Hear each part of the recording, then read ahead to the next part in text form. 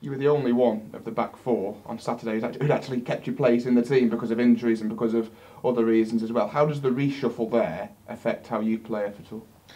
Well, I mean, I'm not sure that would have been the back four that would play if the manager had his way. I'm not sure what team he'd have picked, but he can only pick what he's got available.